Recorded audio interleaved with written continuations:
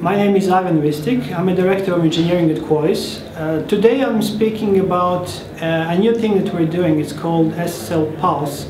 SSL Pulse is an initiative of the Trustworthy Internet Movement, and it's a dashboard, a continuously updated dashboard that's going to present the key metrics that describe the security in the SSL ecosystem.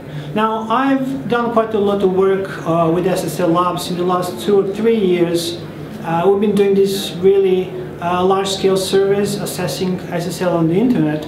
And SSL Pulse is actually the combination of that work, because now we have something that we're going to be updating every month. And this is a single page that contains just the information that you need to know, just the key data points, and you can go there at any point and see what the state of security, SSL security is. And then more interestingly, after a couple of months, what you can do, you can go and see the historic values, and you can see how we're going and if we're improving or if we are deteriorating in our security. So the most recent results are out. We are scanning the most popular websites in the world. There's about 200,000 of these selected from the Alexa's top 1 million. And the bottom line is that about only 10% of those can be considered secure. Now, if you look at the configuration alone, in SSL Labs we give sites grades from A to F.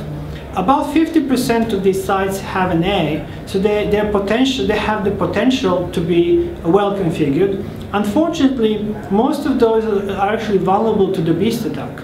Overall, across all of these sites, it's actually 75% of the sites we tested are actually vulnerable to the beast attack, which is why the number of really secure sites is so low. Speaking about vulnerabilities, the other known vulnerability is the issue with renegotiation. Renegotiation has been known for some time now, and we see it today at 13%, and we think this is a great improvement because the number of sites supporting insecure negotiation has been falling continuously for some time now.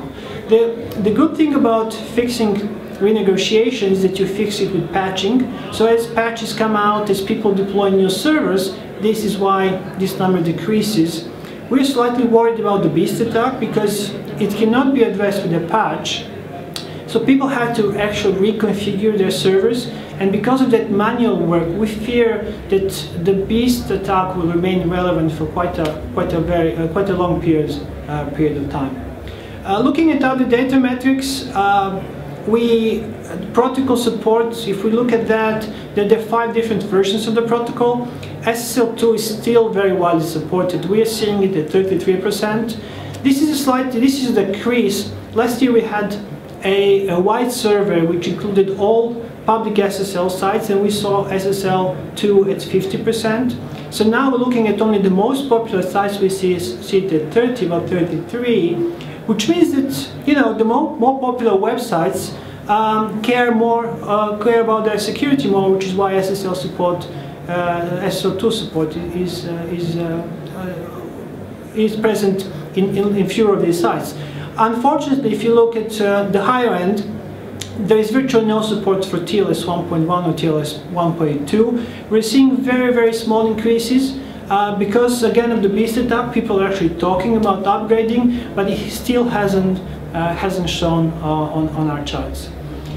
From the other data points, a very good thing that almost no sites have weak keys. In fact, we've seen only 19 of these that have weak keys, which is great.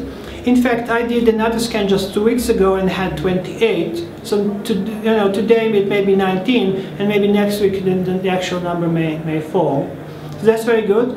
And the other interesting point is actually we've seen an increase of support for HTTP strict transport security, which is great news. STS is a sign of cutting-edge, state-of-the-art SSL configuration, and we are seeing some adoption, which is great.